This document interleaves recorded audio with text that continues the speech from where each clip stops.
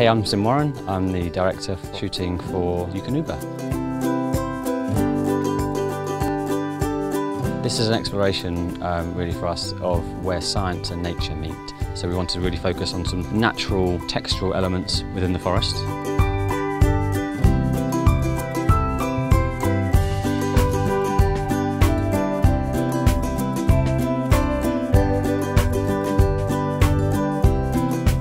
We've had 3 amazing Irish red setters today. We've had Heidi, Phyllis and Piper. They were amazing. So we've had the amazing Dylan, who's the liver flat-coated retriever.